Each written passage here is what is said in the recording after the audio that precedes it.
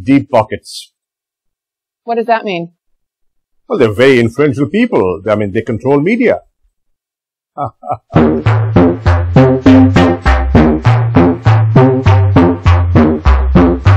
That's it. Okay, let me ask you this question. Sabotaging their program. How many nuclear weapons does Iran have as of today? Right now, I hope none. Okay, how many does Israel have? No idea. No idea? You were in the government. They don't tell you that stuff. No idea. Who do they tell?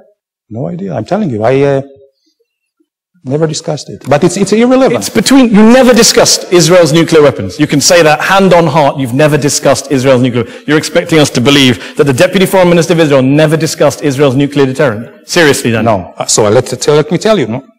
It's not all slogans and sound bites, Mehdi. Tell yourself. I did not discuss Israel nuclear weapons. I did discuss Israel nuclear policy. There is a big difference. Okay. Okay? Okay. So now we've got past that semantic evasion. No, you have to... How many nuclear weapons does Israel have? I don't Because know. experts say it's anywhere between 80 and 400. So what? So what? Yeah, so what? Has Israel ever threatened... Do you recognize the hypocrisy of Israel having a secret illicit nuclear weapons program that it won't open up its doors to and won't talk about, and then lecturing everyone else in the region about nuclear weapons? Absolutely not. You know why?